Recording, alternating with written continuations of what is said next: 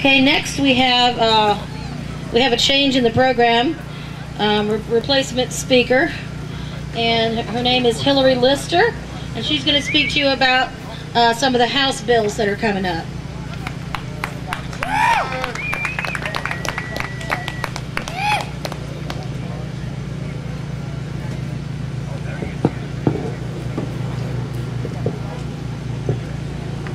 Hi there, and thank you, Amy, for helping coordinate this. It's good to see everyone out here. I think the last time I was here, there was about 4 years ago when LePage was running for office. We had a really good turnout for the Tax Day event here. So I just wanted to update on a few bills that a lot of people here I've seen around the State House and been following. The state's looking at a lot of bills around trying to get under control the endless expansion of government, telling people what they can do with their land. There's one bill that was put in by Representative Ricky Long around banning the use of Agenda 21 by town governments here in Maine and by the state. That bill had a packed public hearing at the State House several weeks ago. Since that time, unfortunately, the Judiciary Committee has pretty well tried to kill that bill. They ended up having a majority recommendation for a resolution on Agenda 21 that does not actually mention Agenda 21, but there's a minority report that's going to be going to the House for a floor debate, and that's something people should really keep an eye on. Ricky Long is still supporting this bill. Almost every representative, if not every representative from Aroostook County, is signed on to this bill. So I would just recommend people get in touch with your representatives, especially if they might be at all supportive of this, and really push for there to be a good debate on this on the floor of the House when it does come up for a vote. There's also a couple events coming up, informational events about Agenda 21. One is tonight at 7 o'clock at the Curtis Memorial Library in Brunswick, and then also on Tuesday, April 30th at the Winter Harbor Lodge in Winter Harbor. The same day as the Agenda 21 bill, there were 3 hearings on bills dealing with the use and abuse of eminent domain to take people's land. The Judiciary Committee, again, really opposed those bills, and 2 of them have been killed. One of them has been tabled with a similar recommendation to have the House adopt a resolution that doesn't actually have any teeth on that. This is a year following New Hampshire greatly strengthening their laws around eminent domain. New Hampshire has now made it law that eminent domain cannot be used for private utility corridors, that developers cannot threaten the use of eminent domain unless it's been authorized by the state, and that surveyors for utility corridors cannot come onto people's lands without at least a month's advance landowner notice.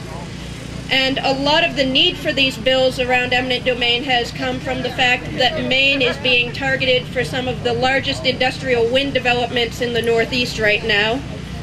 LePage just mentioned in his speech at the tax event yesterday how much this is costing Maine taxpayers, and really goes against the intent of most of the laws that we have in the state around encouraging affordable electricity, local electricity, and saving taxpayer dollars. But right now we're still dealing with the leftovers of the Baldacci administration, and one of the biggest leftovers was the expedited wind zones, which put a third of the unorganized territories in an expedited permitting area, completely removing the peoples and landowners who are in that area ability to have any oversight over the siting of these projects. Right now in Somerset and Piscataquis County, First Wind is about to apply for expedited permitting for a corridor that would be the largest in New England. It would run from Bingham all the way across to Monson. And there's going to be a public hearing on this, on its LD 1323, an act regarding wind power siting in the unorganized territories, happening on Monday the 22nd at 1 p.m. right here in the State House in the Cross Building before the Natural Resources Committee. This bill would remove those towns that were forced into the expedited wind zones with no voice in that decision in the first place. It would restore their ability to have a say in these developments, the same as people in any other town that has the ability to make local ordinances. So it's very important that people, if you can make it out on Monday, the hearing starts at 1 p.m., but it's one of 5 bills, so it could run anywhere as late as 7:30 or 8, as we saw with the hearings on the firearms bills this last week. That same day, on the 22nd, before the same committee, the Natural Resources Committee, there's also a bill on LD 1363, an act to ensure landfill capacity and promote recycling in Maine. That bill is also sort of a cleanup bill for the mess left by the Baldacci administration. Under the Baldacci administration, there were two major changes to Maine's waste law. One was that energy from landfill gas became defined as renewable energy and is now subsidized by every ratepayer's electric bill. He also, in his time in office, one of his first acts was to create a state-owned landfill up in Old Town, Juniper Ridge Landfill, and then contract out the operations of that dump to one of his largest donors, Casella Waste Systems. They had promised the people of Maine this landfill would be for Maine waste, so we wouldn't have to keep paying to permit new landfills.